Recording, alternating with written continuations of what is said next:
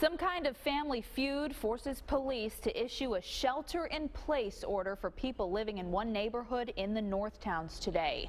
Police quickly moved in on Ritchie Avenue in the town of Tonawanda, leaving many people there on edge.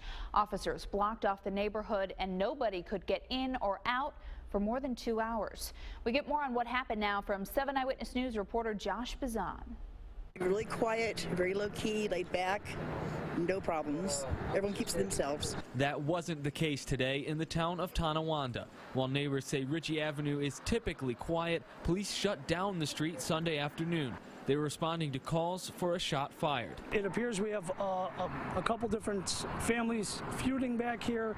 Initially, police weren't sure if there was an active shooter, prompting this shelter in place. Police say someone fired a gun at their neighbor's car. Luckily, no one was hurt. The shot went through the back panel of the vehicle and exited through the front windshield. Some neighbors were stuck waiting more than 2 hours while police cleared the scene. They say they're getting used to seeing police in the area, though never before with a presence like this. I keep my door open because it's been so hot, and I see police cars going in and out quite often now. And it used to just be, you know, we used to have a police car going before, you'd be like, oh, what's going on? But now it happens quite often. You don't even look twice now.